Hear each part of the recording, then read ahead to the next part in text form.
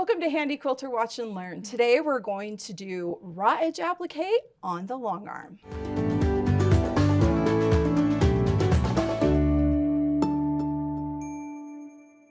I'm Kim Sandberg, and with me is... I'm Kristina Whitney.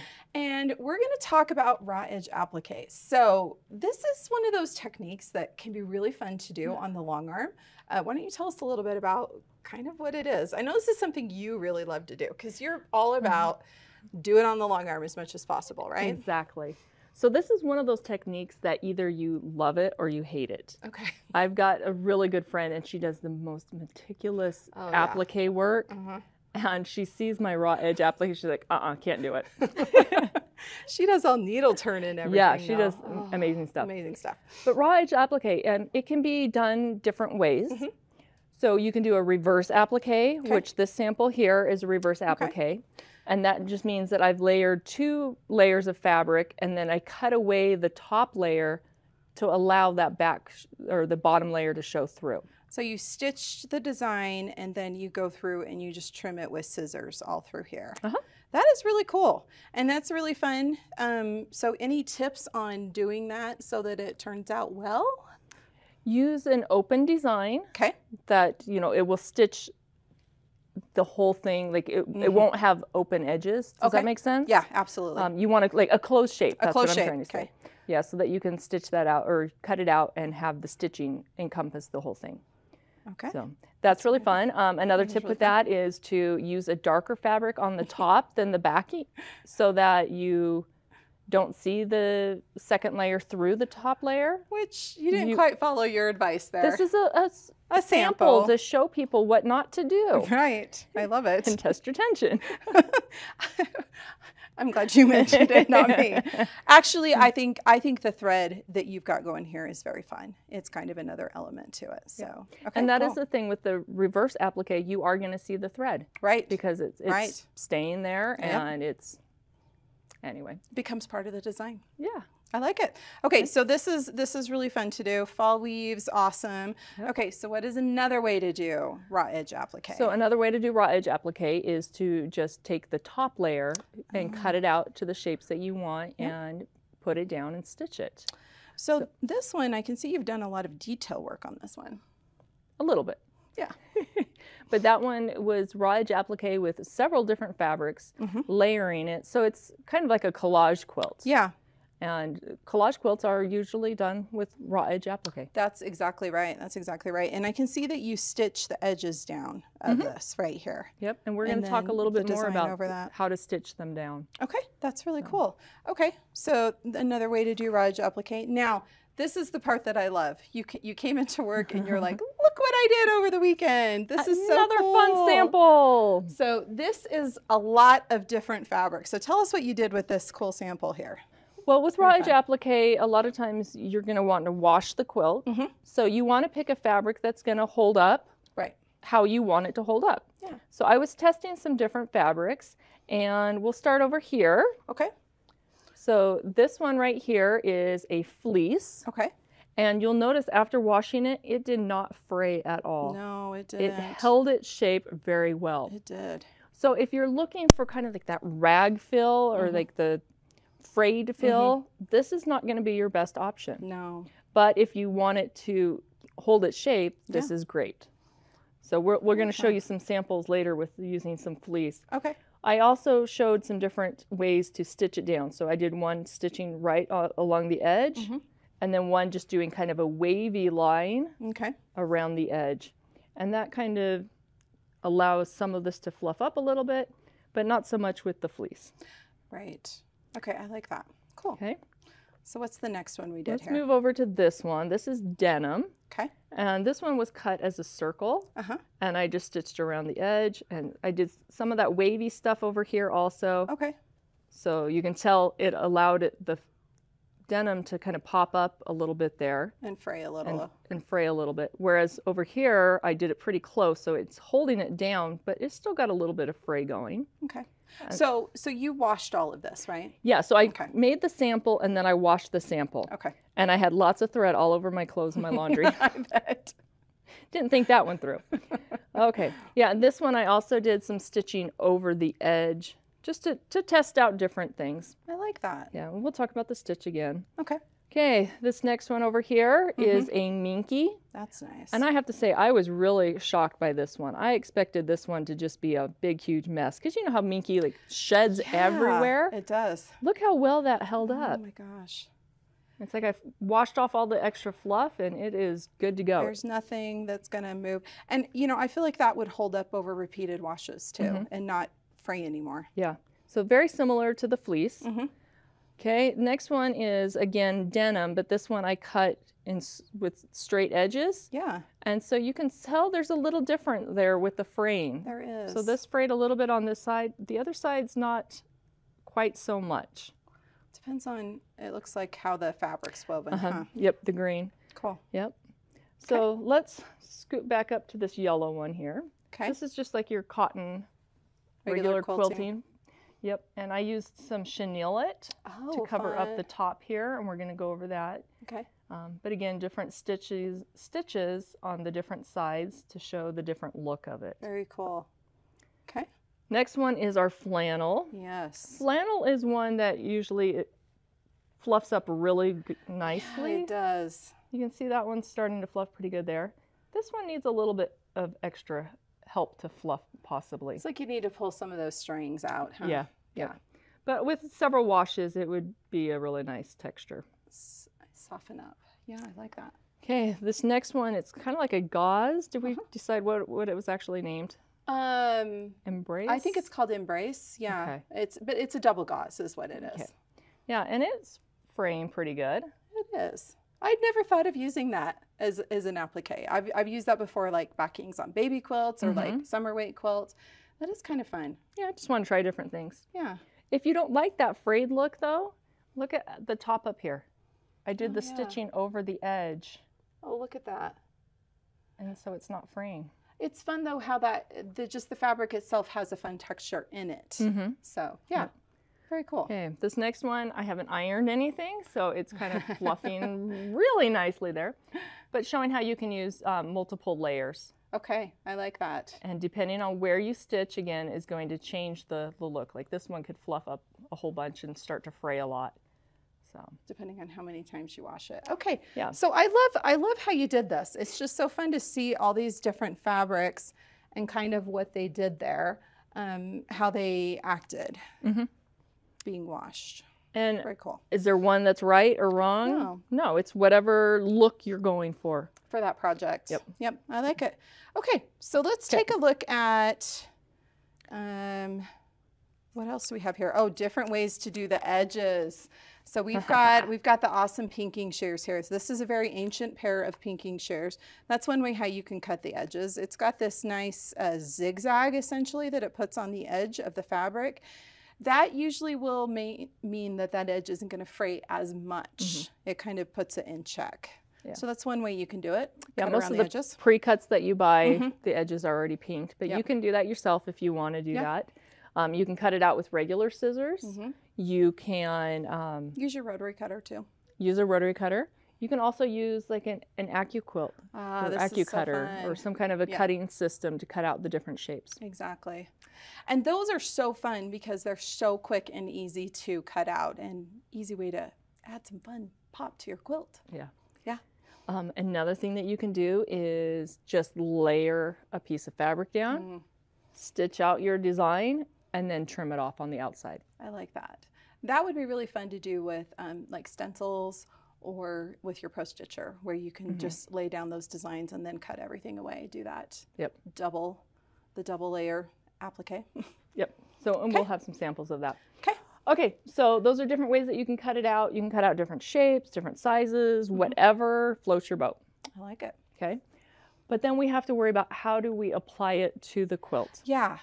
Because this is the thing. I think a lot of people think the applique has to be done either by hand, like we talked about earlier, or like at their machine, but domestic machine. Yeah. How do you do it on the Longarm?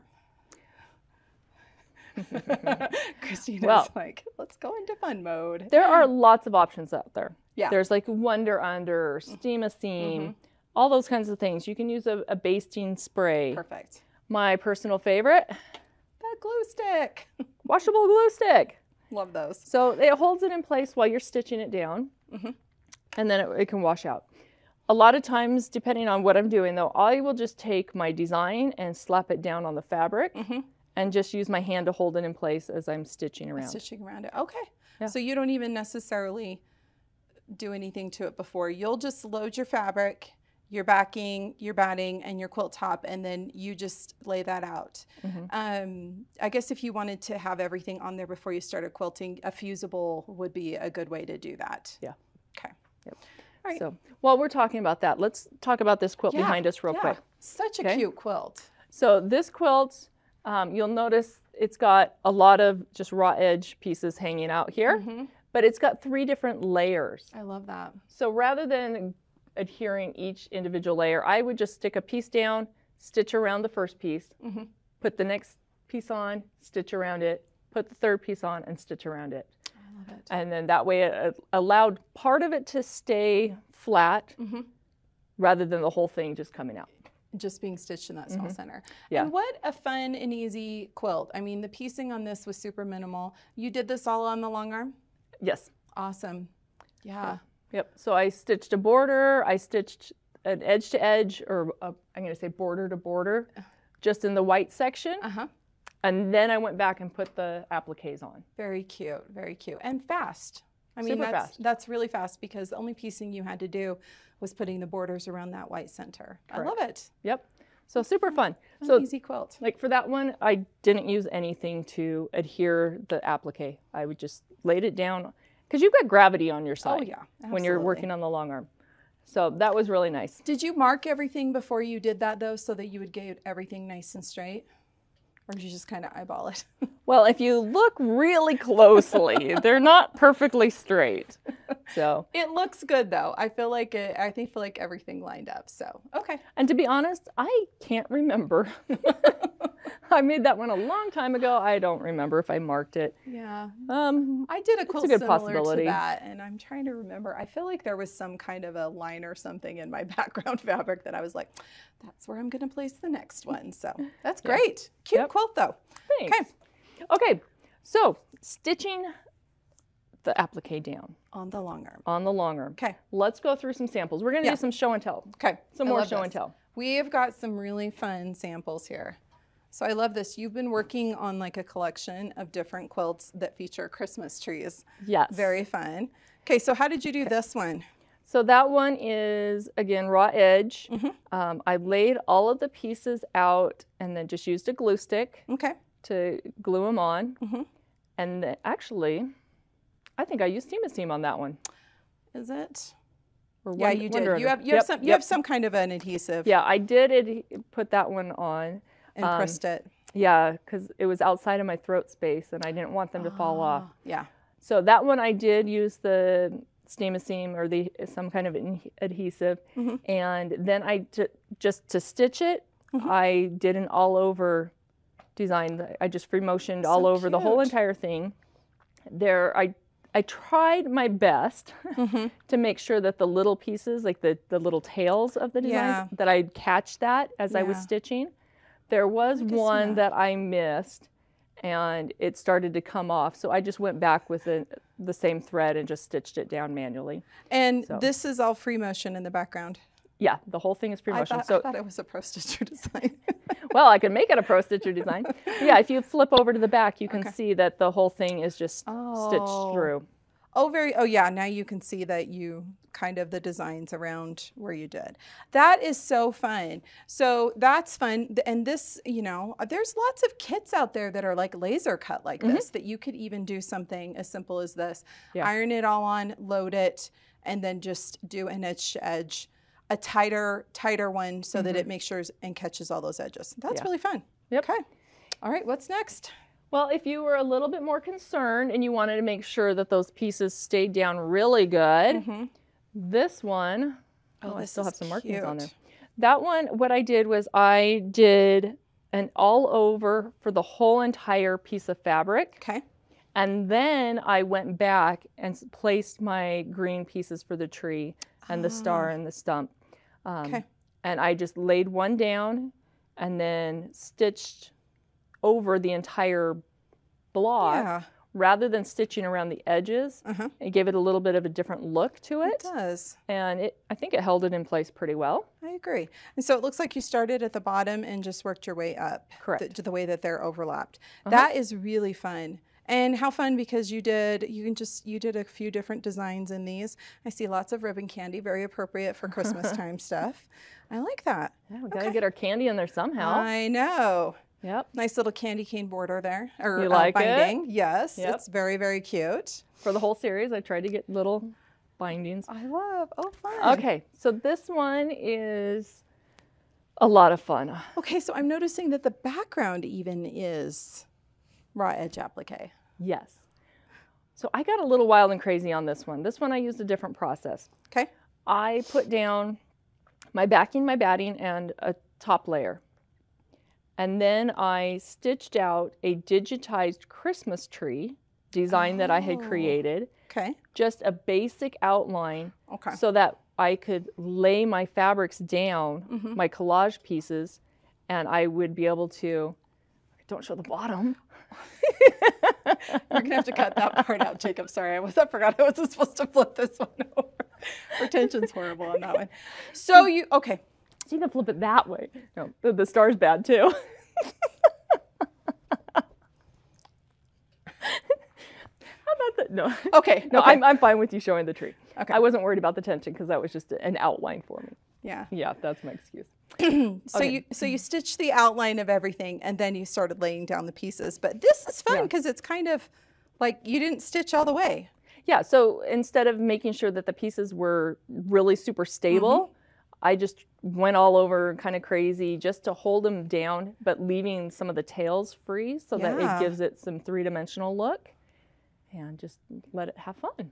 And this has some really fun thread in it. You played with some nice shiny, I'm trying to see, is it metallic thread? I think it is. That was a glitter thread. A glitter? Yes. Well, it's got a nice reflection on the lights. I don't know how much the camera is catching that, but it looks really cool. And I think the star has the metallic in it. Yeah, metallic star, I up put here. a gold metallic in there. Very fun. It's fun having that little bit of extra sparkle. Yeah. So playing a little bit with thread. I love it.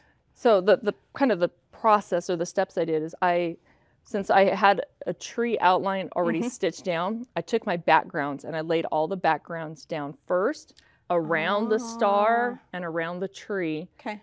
Went in and stitched that. Okay. Just keeping it a nice kind of tight stipple just to hold all the edges down. Yeah. And then I went back and I put the tree down. Cute. And I stitched the tree with some like wood grain. Then I went back and I put the actual tree, the body of the tree down, stitched all of that, and then I went in and put the star in. And this would be a fun way to use a bunch of scraps that you just have left over. Yeah. Really fun. That's really fun. So I enjoyed that one. That's very cute. Okay. So what do we do when we have really large appliques? Yeah. Because so far we've looked at stuff that's quite small. So I absolutely love this quilt that you made for your son-in-law. This is way fun. Merry Christmas.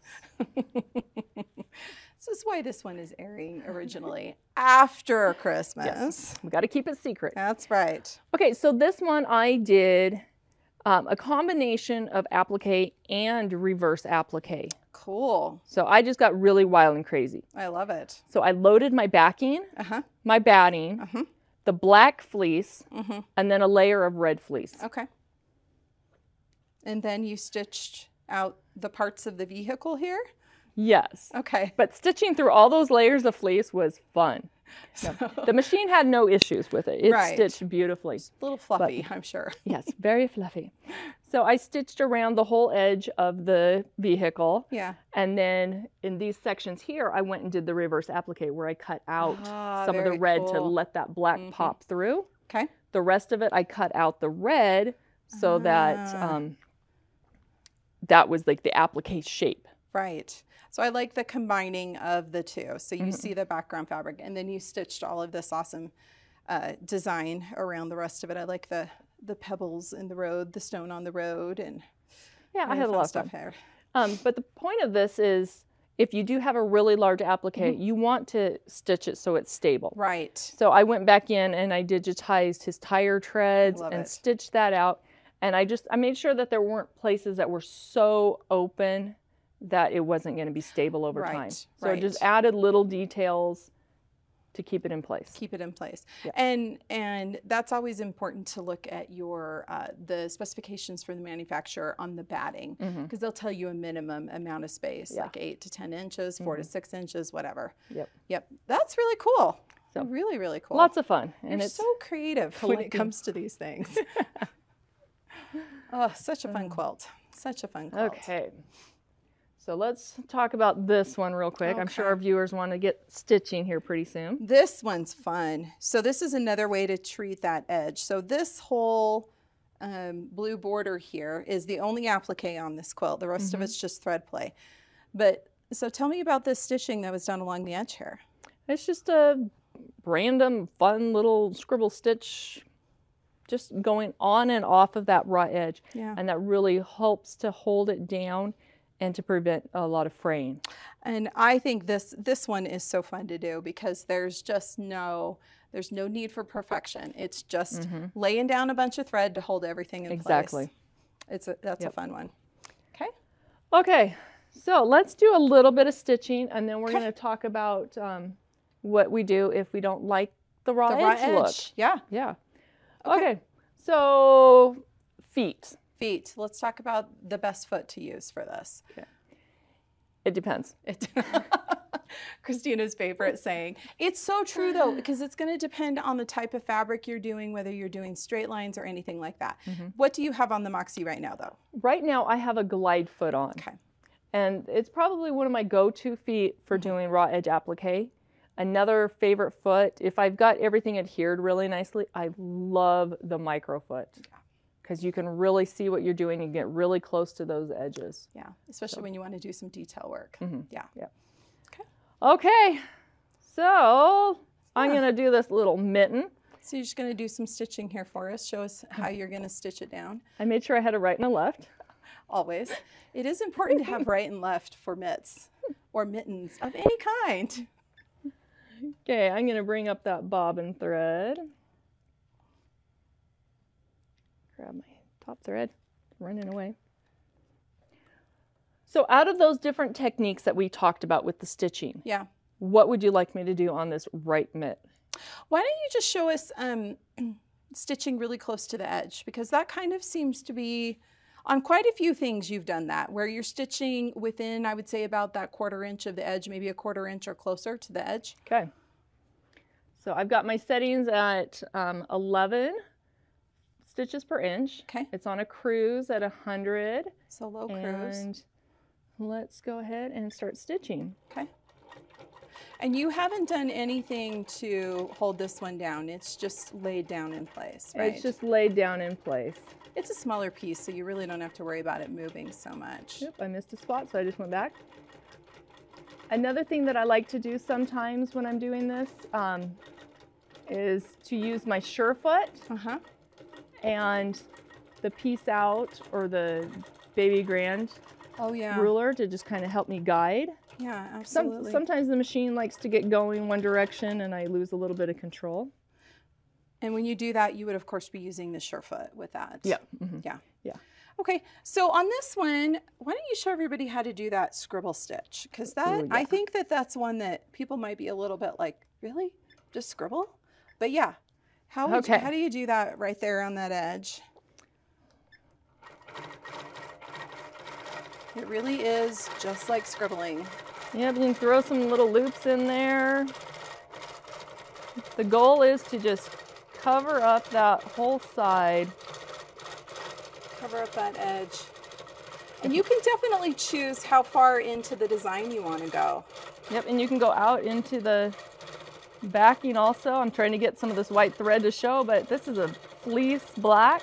It's very fluffy. It's not wanting to show the thread. But yeah, you can go anywhere you want. You're in charge. I love it. So that is a really fun one to just see how you're doing that. I have a feeling that would be a good stitch to do if you have a little bit of frustration you want to work out on things. Yes.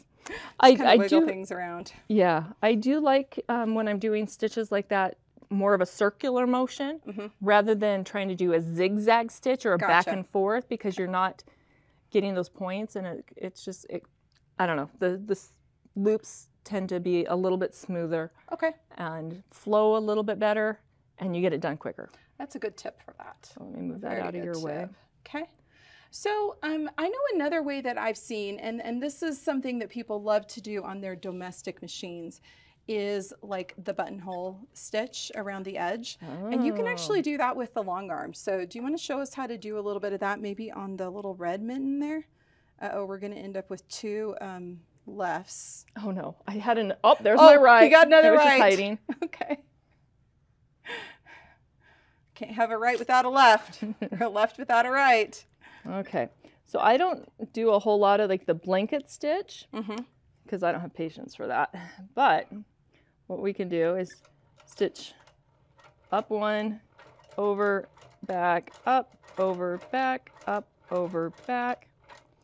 So you're moving the machine so that you're getting that stitched look. So if you don't have a lot of this to do, you can do that on the long arm too. So if you like the look of that, but you don't want to sit down and maneuver under your domestic machine, you can do that. So that's good.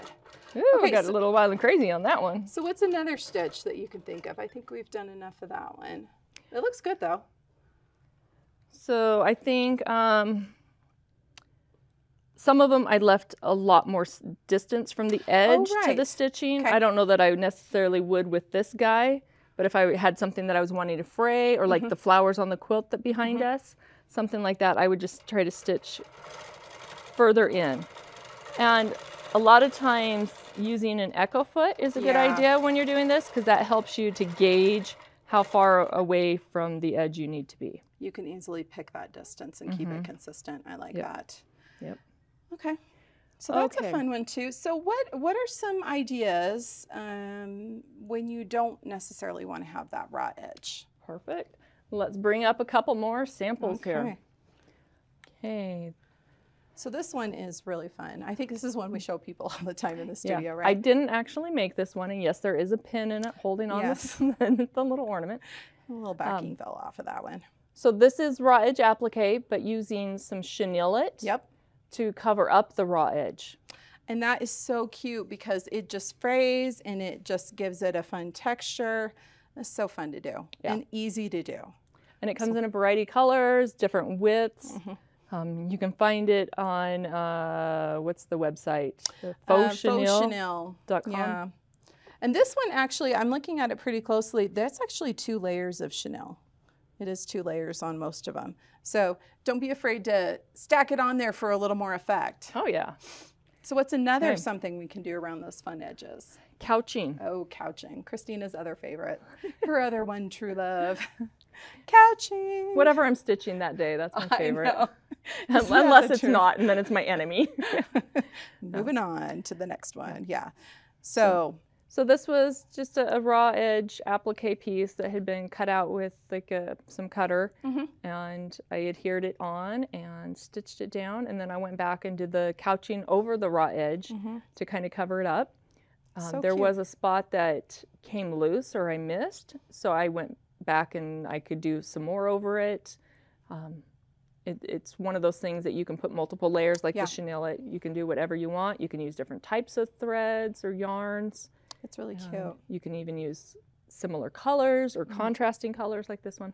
So you got lots of options out there. Absolutely. So if you don't like the look of that raw edge, but yet you still want to save some time and do the raw edge, it's easy to cover up. Very, very easy to cover up. You also, this is a technique that you use on your your crazy scrappy quilts. Yes. Yep. Which that's another whole. You really are like, this is your thing. This is your jam. You love to just do it all on the long arm. Yeah. So. Anything I can do on the long arm, that's what I'm going to do. Just makes it that much easier. Yep. So, well, that's awesome. Do we have anything else to show us, or I think that is it. Okay. Well, we'd love to see what you've done with any fun raw edge applique projects that you've done lately. We always love to see pictures. Be sure to use #HandiQuilter so we can check those out. Well, thanks for joining us this week. Be sure to give us a like and subscribe for more great quilting content, and have fun quilting.